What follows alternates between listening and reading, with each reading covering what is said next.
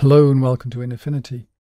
Sometimes with a picture like this you've got leading lines which draw the eye into the distance, and what you'd like to do is to make those grab the eye even more by lightening them up. So here's an easy way to do it.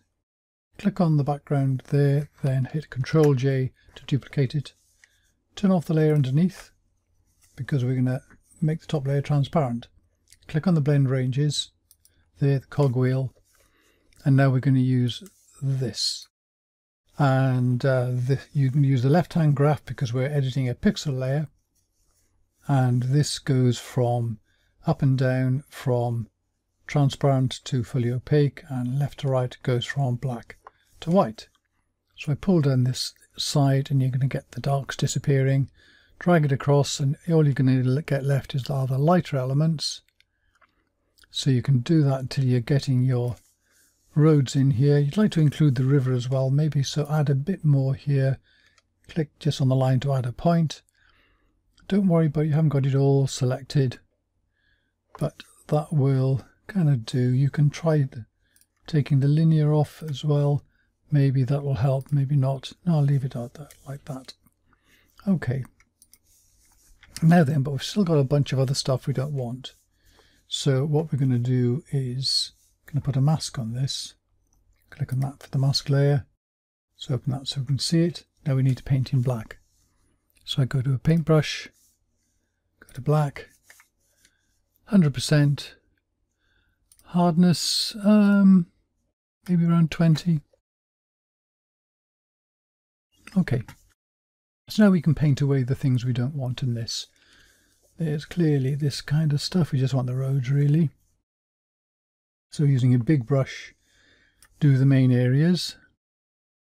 Then make the brush smaller, left square bracket, to paint in the things that you're not so happy about. Don't want those here. And if you're not sure what you're painting here, you can always put on the bottom layer again here. And because you've still got the mask selected, you can paint on these here to take them out. Okay, so what we need, you can always come back and remask that again if you want to. Now then, we want to make things light up, so all we do is change the background layer here from normal to screen. There you go, that's lightened that up a bit. Now if necessary we can go back to the masking and say, let's take out some of this stuff here. Yeah, this has obviously got a bit too light here. Got other odd bits you can go around and tidy up. Don't want that sort of stuff over there, and so on. There's a little bit of factories or an airport or something. You want to focus on the roads. Okay, so there we go. That's it. You can add more, tidy ups and so on. But we can go from there to there and back again.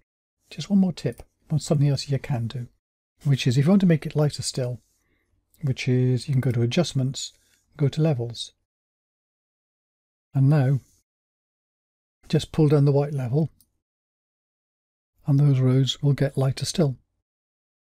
You can also in here you might see some other things appearing. If you go all the way you can look at the effect here. So these are the areas which are not masked. So you could even use this if you wanted to.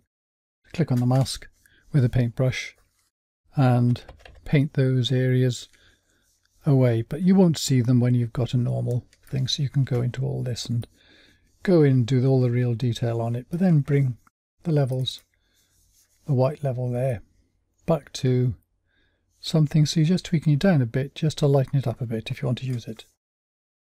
Anyway, there you go, before, after, lightened up those leading lines. That's it, and thank you very much for watching.